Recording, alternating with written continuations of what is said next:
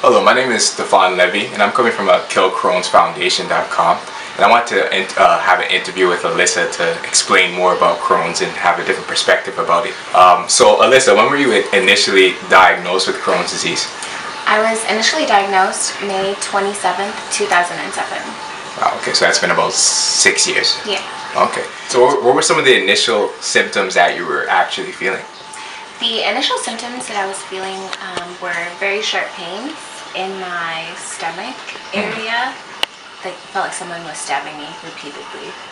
So did you actually think it was something of this magnitude? Because I know when I caught it, for example, I just thought it was a simple stomach bug. I didn't think anything of it. I was living in Antigua at the time, and it just hurt. I just was in a lot of pain, and we couldn't figure out what was wrong. The doctors tried to figure it out, but nobody really knew. So in Antigua, is it a very popular disease or not really? No, not really. No. So they didn't. Did they diagnose you in Antigua, or did they diagnose you when you moved to Toronto? They diagnosed me when I moved to Toronto. When I moved back here. Yes. And what type of testing needed to be done, I guess, to diagnose you with Crohn's disease? I had a lot of CAT scans, MRIs, ultrasounds, and colonoscopies. Okay, so yes. Colonoscopies are a very rough test. What it is basically is they put a camera up your anus, unfortunately, and they look for any abnormalities like inflammation or anything of that. I guess to learn about it in depth, I guess you should probably just Google it. It would explain it better than I could. How has Crohn's disease affected your social life? Crohn's disease has affected my social life by not allowing me to hang out with my friends as normally as a young adult would. I am not able to go out with them as often. I often find myself in a lot of pain, or I'm overly tired when they want to go out, and they don't understand why I'm always flopping. Yeah, I get that a lot. I get yelled at a lot. You get yelled at a lot. Yes. Yeah, that happens a lot. A lot of cancellations and a lot of cancellations, and just unfortunately you're not able to enjoy your life as much as you should with it, unfortunately, because it's pretty debilitating. So how's your dating life been with Crohn's? To ask you an interpersonal question, I guess. Dating has been very difficult with Crohn's. I find that my partners don't really understand what it is to have Crohn's, which is fair. I understand that, but when you're sick and they're not there, it's the make it or break it point in your relationship. So that's the time to just kick them to the curb. Yeah. Yeah, pretty much. Yeah, I've had a situation like that. Well, I had a bit of a different situation, but it was similar, unfortunately.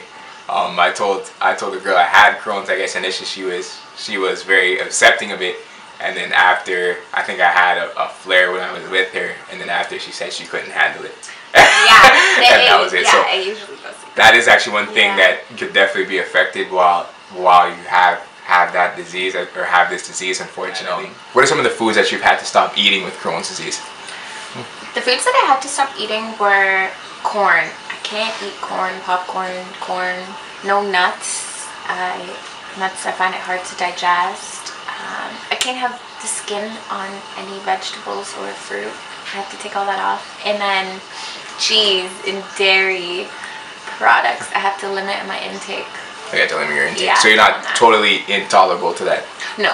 Okay. With Crohn's, actually, I guess sometimes with Crohn's, sometimes you can't eat. Sometimes you need a thing called bowel rest to help you, to assist you in healing your bowels. What's the longest that you've not eaten before? 2 months. I was on a liquid diet of juice, jello, and chicken broth. It was horrible. Wow.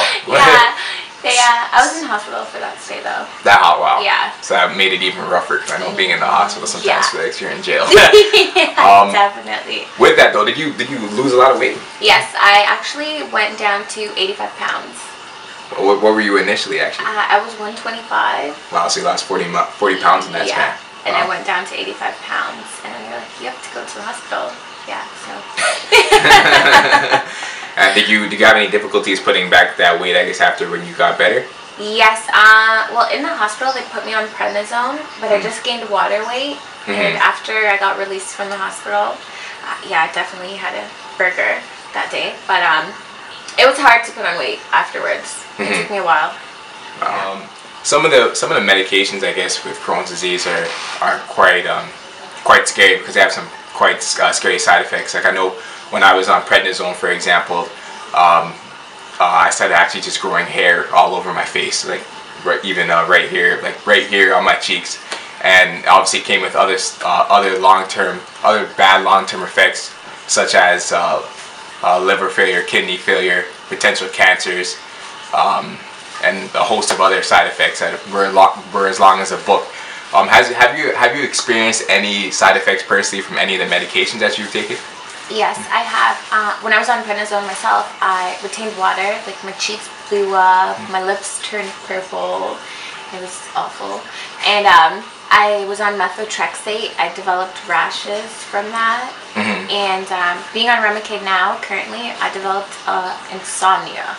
Severe insomnia. Yeah, that's one thing that's happened. I can't sleep straight anymore, unfortunately. Yeah, I can't sleep. So that's been a problem. Do you think this disease is has a good awareness, and what do you think needs to be done to raise awareness about this disease? I do not believe this disease has a lot of awareness. My friends didn't really know about it until I developed it. To bring more awareness to it, there should be more commercials for it, more support groups, more talking about it, because it is a very common disease for a lot of Canadians. Yeah. They've actually said 40% of people in North America are affected by some version of irritable bowel disease or syndrome. So I was actually pretty shocked about that. But like you said, it's such a relatively unknown disease that people don't even know of it when I explain it to them. They're like, Crohn's? What is Crohn's? Yeah. So that's one thing that happens to me all the time. Since it's so unknown, has this affected your professional career as well, like professional and school?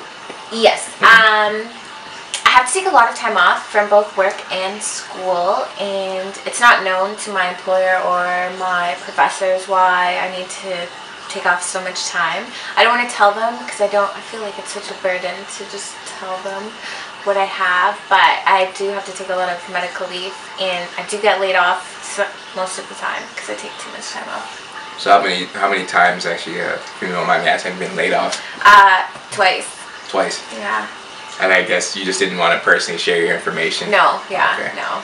Yeah, I understand that. I think Crohn's disease, for example, has taught me a lot about life. Like it's helped me learn more about or experience more family bonding.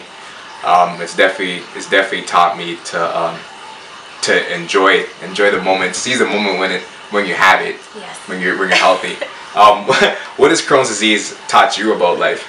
It's taught me to be very, more understanding. I'm very humble. Since I've developed this disease, I'm very nonchalant. I do not stress about anything. It's just not healthy. And yeah, just more patience. I learned to practice a lot of patience. A lot of patience. Yeah. Alright, thank you everyone for viewing, and thank you Alyssa for doing this interview. It was very important to give the subscribers and anybody who's watching this video more knowledge about Crohn's disease. Alright, so please remember to rate and subscribe and follow me on Twitter, Facebook, and Instagram. And thank you guys for viewing once again, and have a nice day.